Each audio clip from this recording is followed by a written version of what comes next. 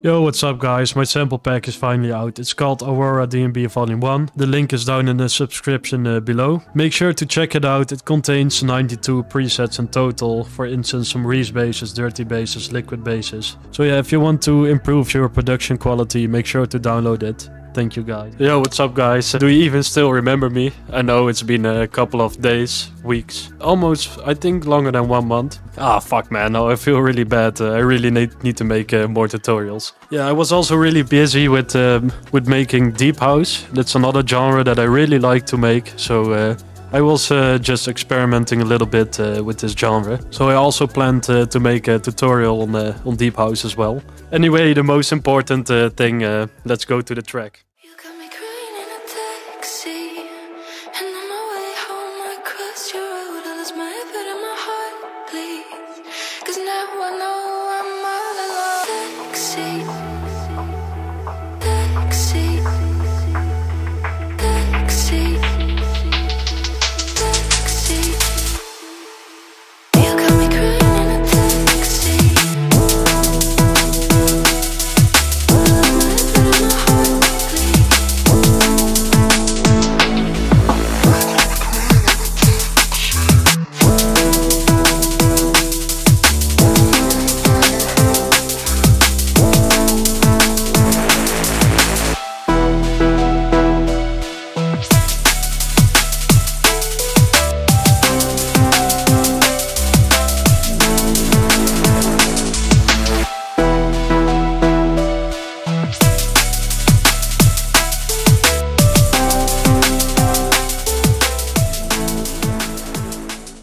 Yeah, I think that this track has a really nice atmosphere. The bass lines, for instance, it feels a little bit wavy, like you're on a wave or something. I don't know how to explain, but... So yeah, let's go to how I made this track. At first, for the intro, I used some Julia Klein vocals. Julia Klein is an artist from the Netherlands. She has a really nice voice. If you don't know her, you really have to look her up. She has really nice atmospheric deep house music. But yeah, I made a drum and bass remix from it. So yeah, at first I used the vocal. It sounds like this. You got me crying in a taxi, and on my way home I crossed your road. Then next I consolidated a pad from a plugin Hive. Yeah, it's just an A, G and an E. Then next for the intro we have this kind of drum loop. And I automated it. It's just an EQ automation. So it opens up until the drop that is over here.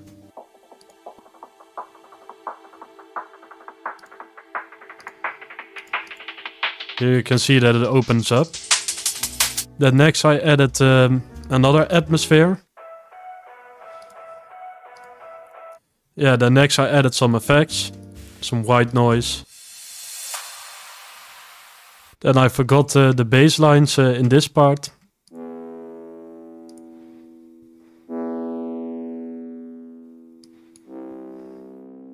It's a really nice sub bass. So how did I make this? Add an oscillator A on the 7 crude. Switch it down 1 octave. Put the unison on 2. Then the envelope, you can make yeah, this kind of pattern by switching these knobs. Then the LFO 1, it has this kind of shape. Then next I added some macros. For instance, this macro I added to the distortion over here. Then the second macro I added it to the wavetable position. The second macro I connected it to the wavetable position. Then the next macro I connected it to the cutoff. Put the MG low 18 on this sub bass. Then the last one I added it to the wetness of the distortion, as you can see over here. So yeah, not that difficult. It's a really simple but a very dope bass. Then all together it sounds like this. You got me crying in a taxi, and on my way home I crossed your road. I lost my head and my heart, please, 'cause now I know I'm all alone. Taxi, taxi, taxi, taxi. Then for the next part I loaded in the vocals, as you can hear. You got me crying in a taxi. And the next one I pitched them down. How did I process these vocals? At first I loaded in an EQ to cut some of the lows off. Then next Fab Filter Pro C2. It adds a little bit of compression to the vocal, so the peaks are reduced and the vocal is nicely compressed. Yeah, then next I added another equalizer. I switched down some of the low mids because they sounded a little bit harsh. Okay, let's go to the basis of this track, guys. At first I loaded in some steps. The first step sounds like this.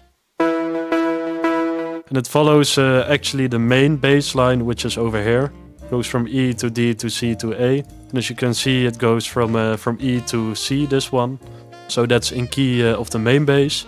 Then next I added another step, which sounds like this. Also follows the same notes from E to C. Then next I added an atmospheric lead, which sounds like this. And it also follows the main bass. Then of course the main bass, it has this kind of pattern. And over here I made a really nice pattern, which sounds pretty cool. It sounds like this.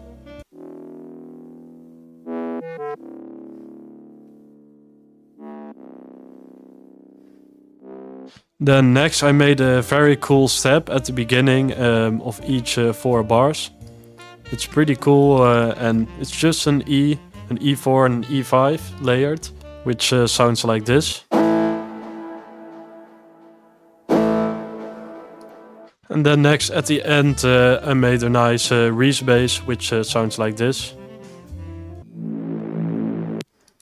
Then next drums, how did I make this?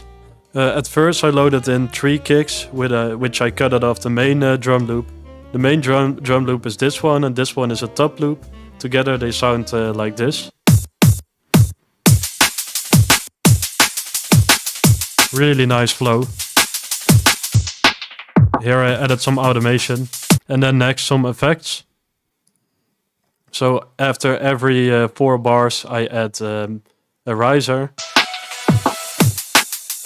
That makes the transition and switching from energies in your track more smooth.